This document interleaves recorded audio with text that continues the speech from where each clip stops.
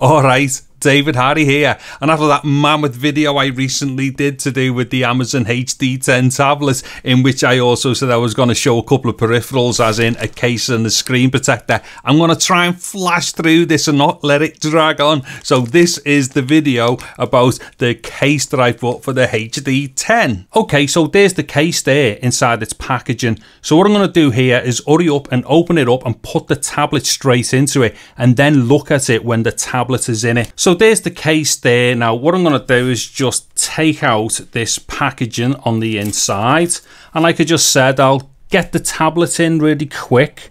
Let me just do this now. And the reason why I want to put the tablet in first is it'll just make more sense actually to do this, and then to show you what I think's really good about this case.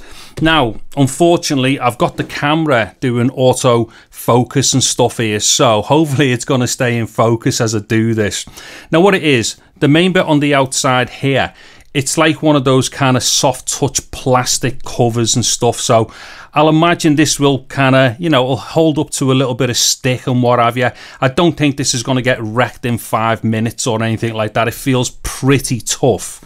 Now on the inside of that, it's actually got like a lining. It almost feels like it's a cloth finish. It's not cloth, it's just however these things are done, where they give you the soft lining on the inside.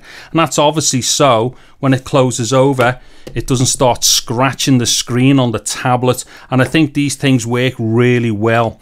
Now what I'm going to do, I'll just close it back over again. Oh, in fact, as we can see there as well, as I'm opening and closing, the tablet's switching on. And the reason why is because there's magnets and stuff involved here. So not only does the actual cover stick down with magnets on the corners and what have you, but it also triggers the off and onness of the tablet, if that's such a phrase. Off and onness, what am I talking about? Anyway, so around the edges, I'll start with this edge first. Hopefully I can get a little bit of focus. As we can see, wherever there isn't any need to have anything exposed, it is all covered. So the edge of the tablet there is completely covered. I think this might be going in and out of focus a bit mad here, but I think you'll get the idea. So that's covered properly. And the whole of this outside here, it's like a very tough rubbery type thing. It's really decent. Now on this long edge here, the only hole that's in the edge is here, and this is for the actual SD card socket and slot and stuff. So, you know, that'll give you access to there without having to take it out of the actual case. Now on the business edge, as it is, what we have here are some holes, so for the headphone, the microphone and the USB-C, and then we've got like these kind of like thinner coverings for the power there, and then also the volume rocker here. So again, everything's covered really well, and probably more so is the edges here, and it looks like there's a little bit more thickness, or there's some kind of weird like ribbing and stuff on the inside here for the edges. So I've got a feeling that something like this is going to give me a fair bit of protection. What it is, I've had other cheap tablets like these before, and I've put them in them cases where they're basically exposed along the edges, and they do pick up like little dings here and there and stuff like that. Also, let's see, on the spine edge here, this feels like it's a bit of like a leathery feel and stuff. It actually feels quite nice. Also feels like it'll take a little bit of wear and a bit of stick and what have you.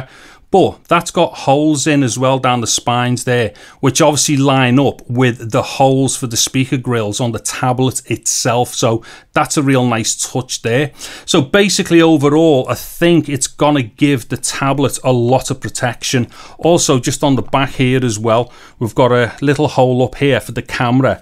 And then the back here as well, although it is rubberized, like a very hard rubbery type thing, this too has got like a little bit of a texture to it, so it kind of helps as well, like when you're holding it and stuff like that, for it to not be slippy and things like that. Now let me just get the camera into a bit of an angle here, because one of the best things about this case, or what I think is one of the best things about this type of case, is the way that it kind of folds up to stand. So a bit of a crazy angle here, but hopefully this is going to allow us to see exactly what I have to do to fold the case in order to make it stand up. So what it is, on the outside here, this has got like 3 panels. There's a panel there, a panel in the middle, and then there's a panel at the bottom there. So there's kind of a joint there and a joint there and a joint at the back. So what happens, this allows you to then fold that over on itself like that, and then you fold it behind the tablet, and then magically, there we go, it creates a stand for the back of the tablet.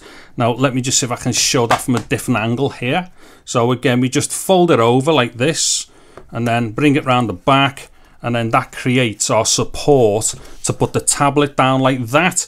Okay, so like I say, quick video just to show you what this case was all about. There's going to be links in the description for this. There's also going to be links also to some other stuff to do with the tablet, the unboxing of it, some glass screen protector things.